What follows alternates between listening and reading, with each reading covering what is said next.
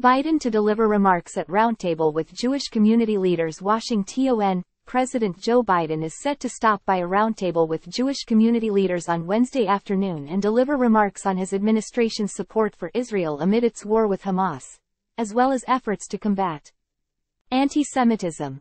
Second Gentleman Doug Emhoff, who is Jewish, will also deliver remarks at the event, slated to begin at 4:15 p.m., according to the White House.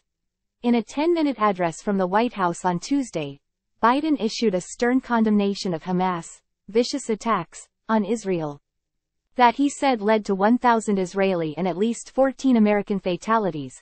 There are moments in this life when pure, unadulterated evil is unleashed on the world, Biden said, with Vice President Kamala Harris and Secretary of State Antony Blinken standing behind him as he reiterated his support for Israel.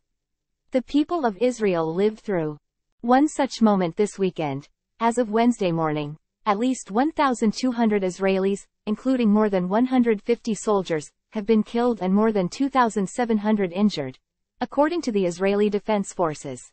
At least 1,087 people in Gaza have been killed and 5,000 injured, according to the health ministries in Gaza and the West Bank.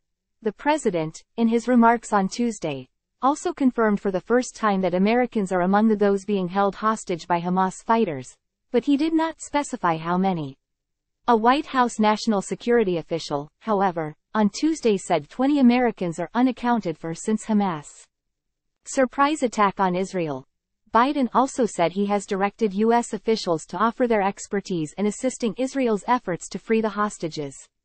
As president, he added, "I have no higher priority than the safety of Americans being held hostage around the world." Biden excoriated Hamas for its abhorrent attacks, which he described as violations of human rights. Infants in their mothers' arms, grandparents in wheelchairs, Holocaust survivors abducted and held hostages who Hamas has now threatened to execute in violation of every code of human morality. He issued those remarks after speaking with Israeli Prime Minister Benjamin Netanyahu on the phone. Family members of Americans believed to have been taken hostage by Hamas have called on the Biden administration to take action to bring them home.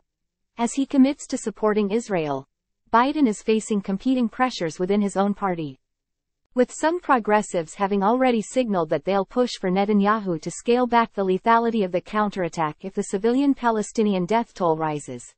NBC News reported Monday that the Biden administration was sending ships from the Navy's USS Gerald R. Ford carrier strike group to the eastern Mediterranean Sea, and officials plan to keep in place some F-16 and A-10 fighter jets that had been scheduled to rotate out of the region, according to a U.S. official.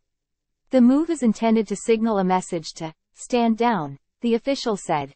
Israel said Wednesday morning that its fighter jets have struck 450 targets in Gaza in 24 hours. The country's military claimed Tuesday to have regained control inside the country after it launched a full siege of Gaza that cut off food, gas or power from the densely populated area. Blinken is set to travel to Israel on Wednesday. After he arrives on Thursday, the Secretary of State is expected to meet with senior leaders in the Israeli government and continue discussions he and the president have been having with them since the initial attack, said a spokesperson for the State Department.